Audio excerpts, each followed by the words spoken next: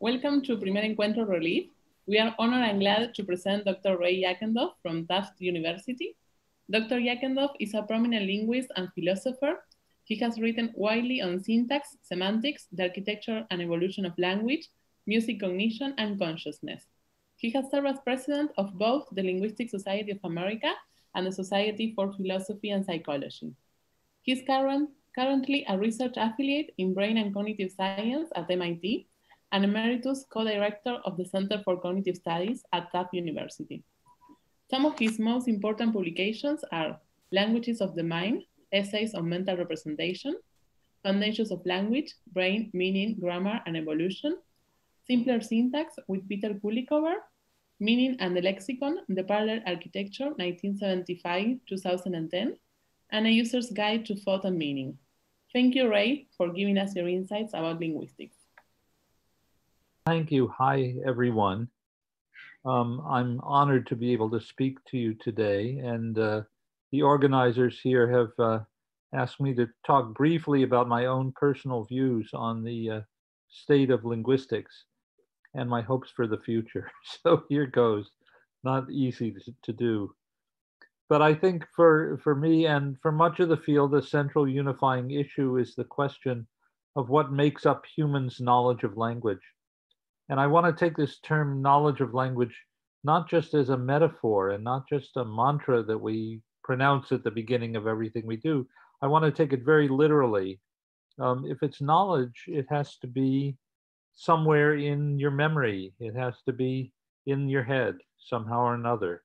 And this is what puts linguistics squarely in the study of the mind and the brain. So a more upfront way of putting the question is, what kinds of mental representations do we store in memory when we know a language? And how are these representations put to use? And that leads to the question, of course, of how the knowledge gets there. How do people learn languages? And in order to answer that question, we can go on and ask, what sort of mental equipment do you need in order to acquire a language? And I think these questions are at the basis of modern linguistic theory, and they're what connects linguistics with the cognitive sciences, and eventually with biology, we hope. So with these questions in mind, I want to talk for a moment about one of the big challenges for the field. And it's one that, it's a challenge that's been a source of disappointment for me for many years. I think everybody conceives of language as a mapping between sound and meaning. But if you look at the predominant theories of the components of language, you find they don't really connect with each other to give us this mapping. The minimalist program in syntax, it doesn't look at all like formal truth conditional semantics, and neither of them has anything whatsoever to do with optimality theory and phonology. So how do these pieces fit together to do the things language needs to do? We're stuck with something that's sort of like a beast with the head of a lion, the body of a camel, and maybe the tail of a chicken. And, you know, none of these three looks much like something the brain can do in the course of comprehending or producing language. Another thing that's bothered me a lot is the field's emphasis on totally productive phenomena, focusing on Humboldt's famous phrase, the infinite use of finite means. This is all well and good, but in addition, lots of our knowledge of language is idiosyncratic or only partially general. The theory tells us these things aren't really important. They're peripheral. We can ignore them. What's important is the rules of grammar. Not nearly so much attention gets paid to the lexicon, which is regarded as a list of basic irregularities, or in the terms of DeShillo and Williams, a collection of the lawless. But remember, I mean, suppose we know, say, 1,000 rules. That seems like a whole lot of rules to know. But we also know at least 50,000 words. That is, the bulk of our knowledge of language is in the lexicon, and yet the theory isn't interested in it. Something is wrong. Well, a trend in the field that I find encouraging for the future is the development of constructionist theories of language, like construction grammar, construction morphology, cognitive grammar, some varieties of HPSG, and my own parallel architecture. These approaches posit a very rich lexicon that's stored in memory, and it contains not just words or morphemes, but thousands of idioms and multi-word collocations and meaningful syntactic constructions that are all part of our knowledge of language. And this constructionist approach addresses the issues that I brought up a moment ago. I mean, it gives you some nice ways to talk about productive versus partially productive patterns in language. It also gives you some nice ways to connect the grammar and the lexicon directly with language comprehension and production. So it breaks down the firewall between competence and performance that has separated linguistic theory from psycholinguistics for over 50 years. And finally, I think the constructionist approach gives us the possibility of unifying phonology, syntax, and semantics with each other into a unified picture of how language works. And very importantly, we have the possibility of unifying language with the rest of the mind, which would be terrific. Now, I don't have time today to even begin to tell you how all this very grand stuff works. So I'll just refer you to my well-known book, Foundations of Language, and actually to my most recent book called called The Texture of the Lexicon, which I wrote with Jenny Audring. Another issue that I think it's important to mention is the nature of language learning. What does it take for you to be able to learn your language, as I mentioned earlier?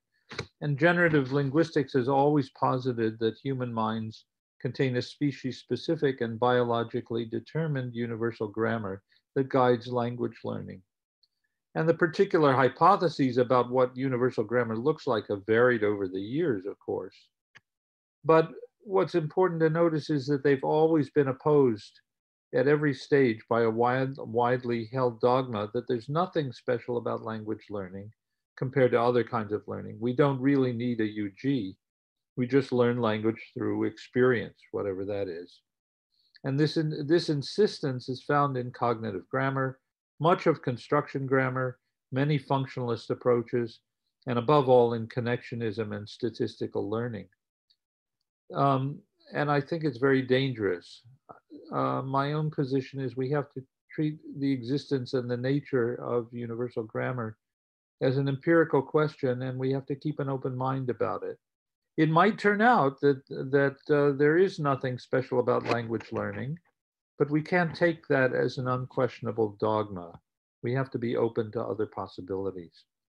That leads me to a last point, which is sort of more sociological, I guess. It seems to me that many linguists and psycholinguists have taken the view that linguistic theory has gotten too complex and unintuitive, and they've decided to just forget about theory. They may say something like, well, I'm just interested in describing languages, or I'm just using the framework I was taught. It's a convenient tool, but it doesn't matter whether it's the right one or not. But you know, any kind of description needs terms that you can use to describe the phenomena you're working on. Things don't come with their own labels. Your choice of labels is a sort of theory, whether you like it or not. And if your theory or your means of description isn't working, you have to be ready to fix it. The hard part is really allowing yourself to notice when it's not working and allowing yourself to figure out whether you can get by with a little change in your story or whether you have to dig deeper and maybe even challenge some basic assumptions of your framework. Or you might have to give up your framework entirely. It takes a lot of imagination and care to get all these questions right and to dream up the right set of potential counterexamples. And you have to have an awareness of what alternatives are out there beyond the little problem you're working on and the particular way you have of working on it. It takes a lot of courage to question the framework you've been taught and the framework that everyone around you accepts. There's a frightening sense of being disconnected from your support system. You have to learn to live with that sense of insecurity, and if possible, go through it with a sense of joy and a sense of exploration. In the face of that sort of uncertainty, how can you tell if you're on the right track? You feel unmoored. In my own experience, I think I've been happiest with a revision or innovation in the theory if it not only fixes the problem I'm working on, but it also gives me insight into other phenomena that I'd never connected this one with. For an extreme example, what is it that made Newton's theory of gravitation so great? Well, it was that it explained not only the apple falling on his head, but the tides and planetary motion, for goodness sake. You know, I mean, none of us can hope to be that cosmic, but I think it's what we should be striving for in our own relatively modest ways. Now, maybe I'm being too idealistic for these difficult times. I'm not sure whether being a rebel will get you a job, but it's in the nature of science to be idealistic. I think if we can't be at least a bit idealistic, what's the point? Well, I think that's enough of a sermon for today. I want to express my thanks again to the organizers for making it possible to speak to you. And please, if you have any questions or comments, feel free to email me. Thanks very much. Well, thank you very much. That was really interesting. And I have written down a question regarding the relation between experimental linguistics or psycholinguistics and linguistics. And I think you have already touched that area, but I don't know if you want to add something about what do you think, or if do you think there is enough dialogue nowadays between these two areas? I mean, psycholinguistics and linguistics, or what can we do to, or what could be done to bridge these two areas? Yeah, I think there could, it's a very encouraging move that more linguists are turning to psycholinguistic evidence. The psycholinguists are working mostly in a linguistic theory that's, you might call the common sense view of linguistic theory, right? I mean, they're not looking for evidence for abstract functional categories and movement and those sorts of things. They're looking at phenomena like processing of object relative clauses and extraction constraints and things like that, that are right there pretty much on the surface in any theory. I've been involved in a couple of efforts to bring psycholinguistics to a wider range of phenomena, things like coercion, and light verb constructions, where you don't need a very sophisticated linguistic theory to see what's going on here, but you need, and how do I want to put this? This is pushing me towards a linguistic theory that addresses speaks to the things that psycholinguists are studying and doesn't go that far beyond it. I mean, and that's a property of the parallel architecture and some of the constructionist theories. Other questions? Yes, that's right. And well, that touches also the other question I have written down. So you are connecting all the questions for me. That was, aside from your recent book on morphology and the parallel architecture, what are you currently working on? Right now, I'm involved in a big project with Peter Culicover on parenthetical constructions. Parentheticals turn out to be hugely rich and fascinating. There are at least 7 different kinds of parentheticals, each one with different properties. And some of it is just gazing in wonder at this whole new source of data about how language works. And the thing about parentheticals is that they're sort of disconnected from the sentence they live in. And now the question is, when there is interaction between them, how do you characterize it? And can contemporary linguistic theory, I mean, even the simpler syntax that Culicover and I have been pushing, how do you extend that to these kinds of constructions? Things like, John is, in everyone's opinion, smarter than Chomsky. I don't know. But there are things like, in everyone's opinion, to my regret, as you probably know, among others, what are some of the other, even things like, John, hey, you'll be really interested in this, thinks that the earth is flat. So you can jam a whole sentence into the middle of a sentence as a parenthetical. How does the theory of grammar let us do this? So that's the big project. I have a paper under submission with Jenny Audring and Paul Kudig on prediction in language processing, where we think it let's see if I can describe this in a few words. There's been a lot of talk recently in the psycholinguistic world about prediction, how you're predicting in advance.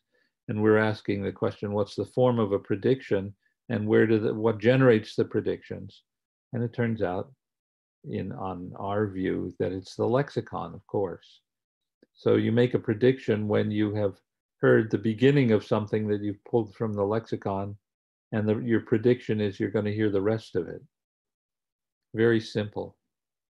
You don't need a separate executive function that is making the predictions. So that's the other major project. I'm working on reflexives with a student from Harvard, Shannon Bryant. I'm working on some sort of vague stuff at the moment, but it's beginning to take shape on music with Jay Kaiser. Is that enough? Yes, perfect. You are working in more stuff than we are, definitely. And can I don't know if you will allow this, but can I ask one more question regarding your prediction paper? So how would you say this theory of prediction, considering the lexicon, will interact with information from the context? Yes. Well, the information from the context also has to be stored someplace to say this context has these consequences. And within the